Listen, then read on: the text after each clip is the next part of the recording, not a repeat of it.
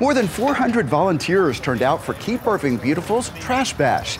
The event is in its 33rd year, and the main goal of this project is to keep waste from getting into the Trinity River.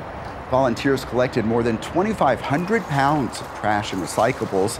A lot of groups come out as a fun team project. I think it's very important for groups to get together. And there's a lot of companies here too. So you see them in a work situation, whereas you're out here, it's more relaxed. So it's an opportunity to bring them together and do something good and have fun at the same time. I represent Verizon, and we always, I don't know, probably the last 5 years have had volunteers that come out for this. It's part of our green team. So we really engage all of our employees to come out and volunteer, which is fantastic partnership. It just creates like a good feeling, knowing that you help make a difference. A big thank you to the volunteers. It's really the backbone. It really shows that Irving spirit. This year's event also featured live music for the first time. Keep Irving Beautiful works with volunteers year-round.